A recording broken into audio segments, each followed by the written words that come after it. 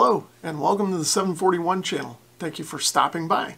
Today we're going to be taking a close look at this Drake TR7 Ham Radio transceiver. So I've made a couple of videos on this radio already. If you haven't seen them, the first one was sort of an overview of the radio and all the accessories I got with it and how I came to own this radio. The second video was more of a detailed look at the PS7 power supply. I sort of went through it, cleaned it up, tested it out, and made sure it was working good. In this video, what I'm going to do is get the cover off the radio, look inside, and kind of inspect everything, and try and take care of a few little small problems that I found during my initial overview of the radio. So the first thing I'm going to do is address the cooling fan that's on the back. Now there's actually nothing wrong with it. It works just fine on the radio.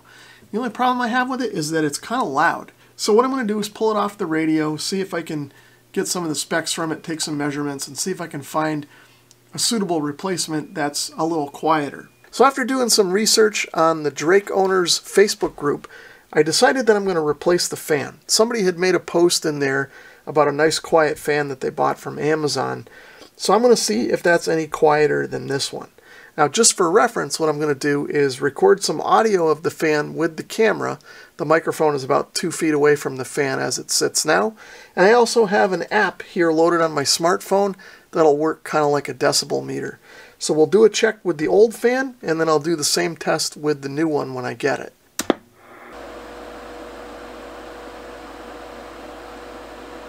Okay, so hopefully you heard the fan running there, and it looked like from the sound meter here on the smartphone, it was averaging right around 55 decibels or so. Just for reference, the background noise in the room here with everything turned off is about 34 decibels. So like I said, let's see what happens when we get the new fan. Hopefully it's quieter.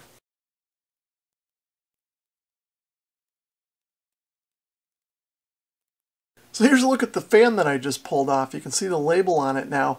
This is actually an old Radio Shack fan. So like I said, it was working just fine on there, just a little bit noisy. So we'll see what the new fan does when I get it. So for now, I'm going to pull the cover off and we'll take a look inside and see what's going on. Here's a look inside the radio. Everything actually looks cleaner than I thought it would be. The only real dust that's in here is sort of in the final section where the fan was blowing in. So what I'm going to do is take this outside and kind of blow whatever dust is in here out of here, and then we'll take a closer look at everything.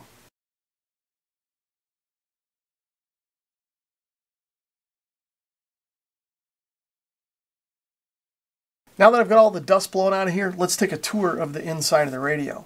Before we do that, I want to mention that I've done some research on the internet, specifically the WB4HFN Drake Radio website. That's a great resource if you have any Drake radio, including the TR7. I encourage you to visit that website, and I'll leave a link to it in the description below. Anyway, I'm going to use a diagram that I found on that website to help kind of guide us through the tour. So I've got the radio oriented so the top front is over here and the back of the radio where the antenna connector is here. So starting back here, this is the low pass filter output board. This is the antenna changeover relay, and this is the low pass filter input board. This board here is the high pass filter assembly. This, of course, is the main speaker. So this big board here that's horizontally mounted is actually the display driver board. You can see all the display driver and logic chips here. Now underneath this board there are a bunch of other vertical boards plugged into essentially a motherboard on the bottom of the radio. Now based on the research I saw on the website, this board is very difficult to remove, so I'm not going to try and pull it off so that we can see the boards under it.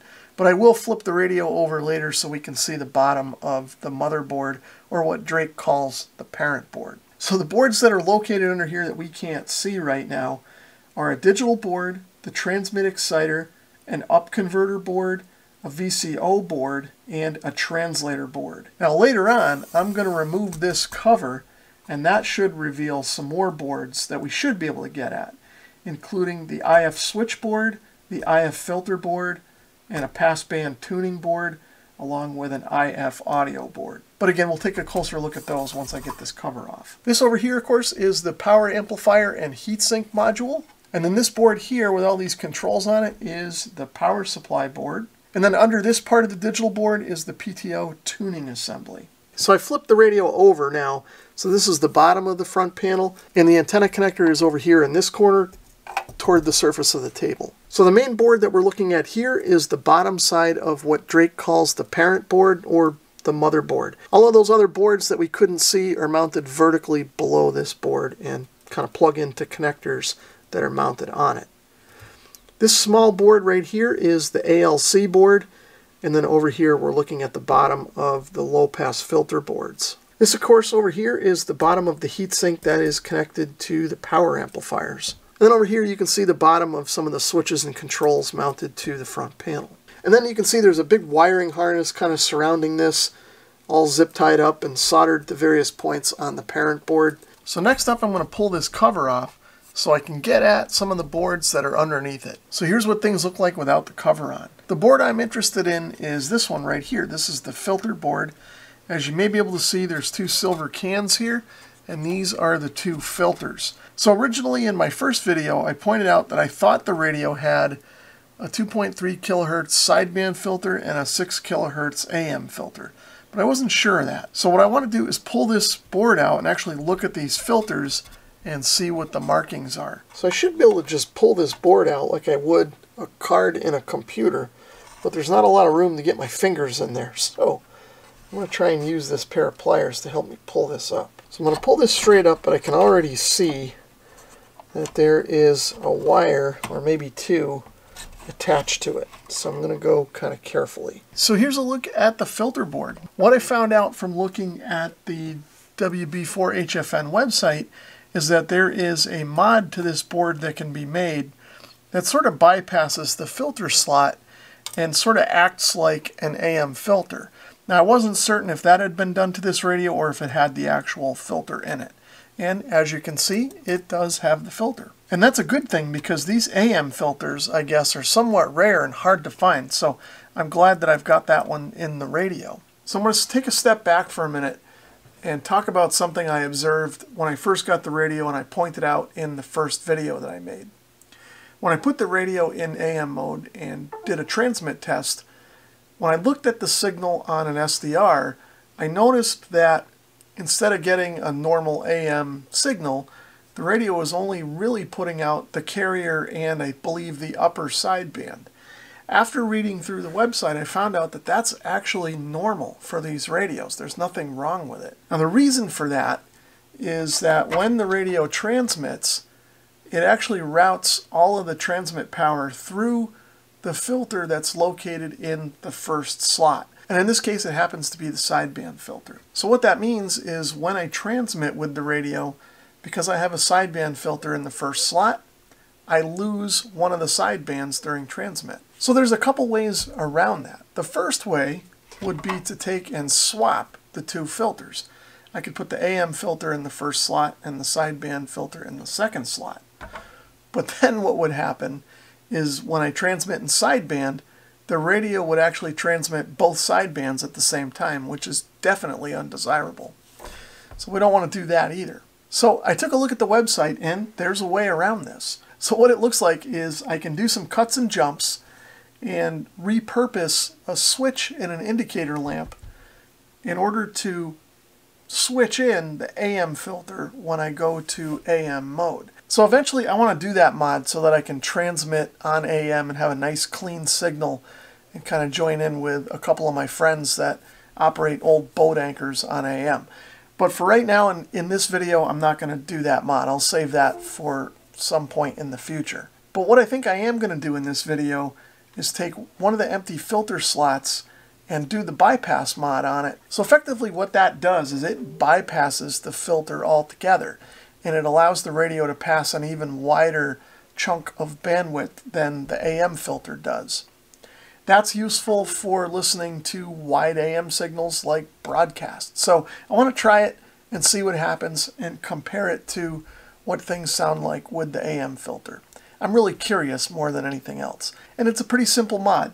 All we have to do is solder a resistor in here and we should be good to go. Okay, so I'm going to do that now while I've got the filter board out. I'm going to use a 470 ohm quarter watt resistor. I'm going to put it in this open slot on my filter board. I'm going to solder one lead of the resistor to this plated through hole, and the other one to this plated through hole. So according to the article on the website, which I'll link below, the value of the resistor is not super critical.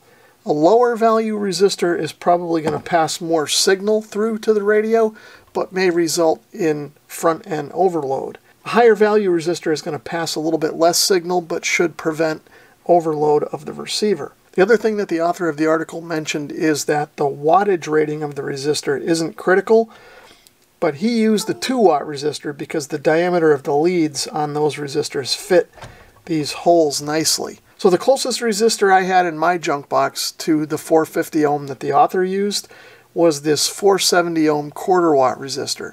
But he indicated in the article that the wattage rating wasn't important because there isn't a lot of power being passed through. So the next thing I'm going to do wasn't mentioned in the article, but I'm going to do this because I think it's probably a good idea. I'm going to put a piece of insulating Kapton tape on the board to insulate where the resistor leads will be so they don't short out to this solder plated surface. So I've got the tape down, I've got the leads bent on my resistor, and I'm going to drop it into the plated through holes now. So I've got the board all set and ready to solder. The soldering iron is heating up. I'm actually going to put a little flux on here just because the board is kind of old and actually the resistor is too. So this is going to help the solder flow a little better.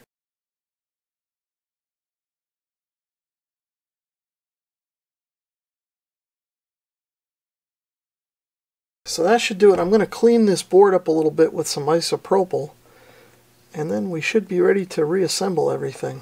So now I'm going to drop the filter board back into its slot. I'm going to go slow, make sure these wires don't pinch, and make sure the connectors on the board line up with the pins on the parent board down below.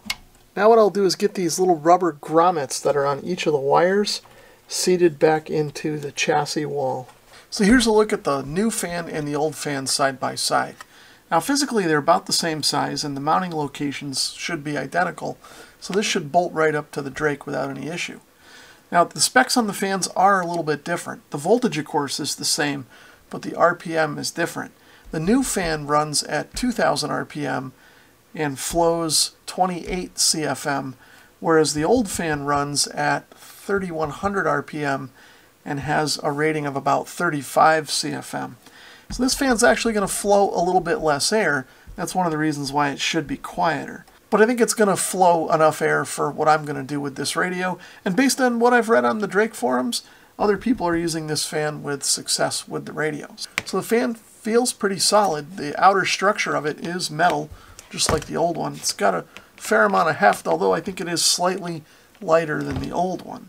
But unlike the old fan, the new one has a separate power cord that has to be plugged in, whereas the old one has it sort of integrated. The new fan also comes with some mounting hardware and a couple of protector grills. So anyway, what I'm going to do now is measure out this cord and cut it down to length so I have a short little pigtail to plug into the back of the radio. So I've got the fan all ready to go. I trimmed up the wire, put some shrink tubing over the solder joints that I made. Now another thing that I forgot that I was going to have to do was grind down the hump on the polarized end of the plug so that it'll fit in this non-polarized receptacle on the back of the radio.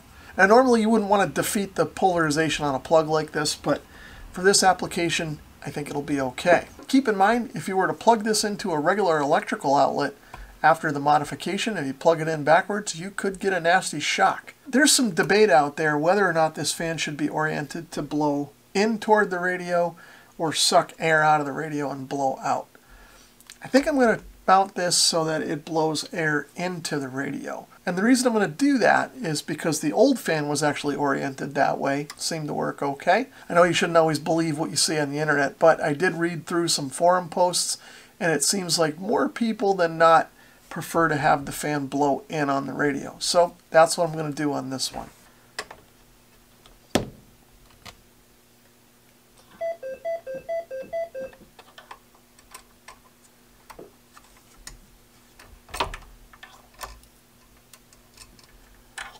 So here's what the fan looks like all mounted up and plugged in. And I wasn't able to use the hardware that was supplied with the fan because it's designed to go through the entire body of the fan.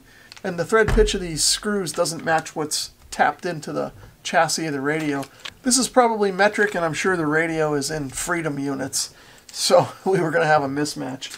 So anyway, I had some hardware that fit, and you may have noticed that the hardware is set up so that the nut is on the outside, and that's because it didn't fit on the inside because of the way the fan is made. You also may have noticed I've only got 3, and that's because there is a plastic piece on the fan over here that doesn't even allow the head to fit. But that should hold it on just fine and prevent me from getting my fingers stuck in there at some point. One last thing before I put the cover on. I actually wrote down a little information about the radio. The previous owners that I know who have owned this radio, George Smith, KD1FN, Don Izzo, W1FYG, and myself, N1NUG. Now, of course, I don't know if anybody ever owned this before George did, but if this radio ever passes on to anyone in the future, at least it's documented that George, Don, and I had this radio. So I've cleaned up the cover and I've put it back on the radio, but you may be able to notice that it's a little bit weather worn. So I learned a trick on how to clean these up from a guy that buys and sells at ham fests. Basically what he would do is he'd buy a radio cheap at a ham fest, bring it back to his truck, do this trick, and then turn around and make $100 without doing another thing. All he would do is take some WD-40, put a little bit on a rag like this, and just kind of work it into the cover.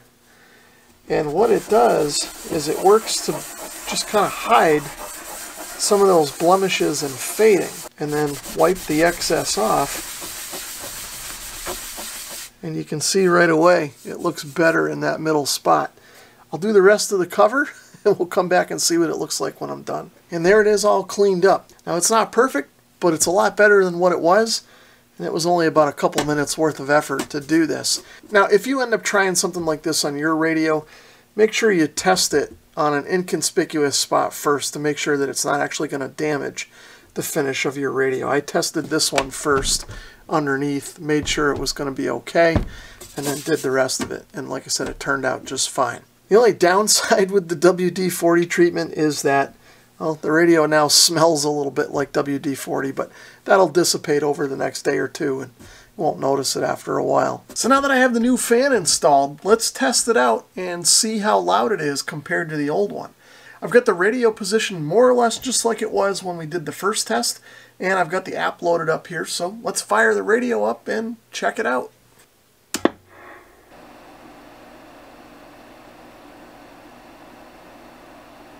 So as you saw, we were averaging somewhere around 50 or 51 decibels. So not quite as quiet as I hoped it would be. But this fan doesn't have that high-pitched kind of noise to it that the old one did, so it's a lot more tolerable from that regard. I'm going to put a sound clip of both side by side here now so you guys can hear the difference.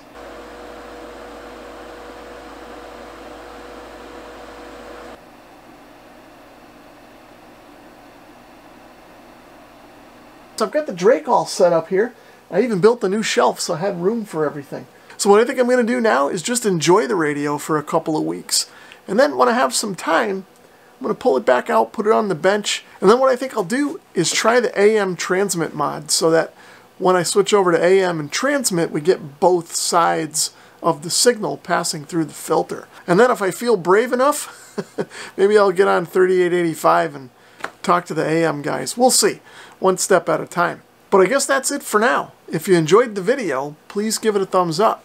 If you want to follow along and see more about the Drake or any of the other stuff that I'm working on, hit the subscribe button. And if you want to support my channel in another way, please consider taking a look at my Amazon store, which is linked in the description below.